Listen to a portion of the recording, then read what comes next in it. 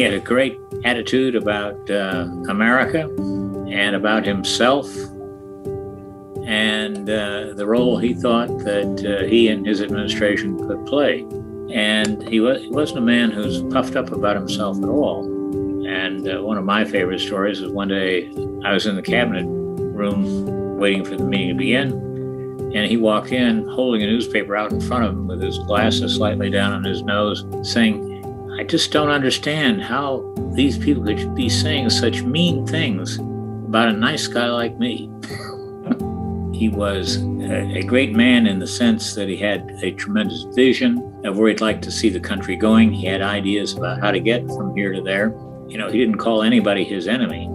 I think when he was wrong or mistaken, that he owned up to his mistakes, gracefully rather than begrudgingly. A lot of the fundamental principles that President Reagan looked to are important and useful today.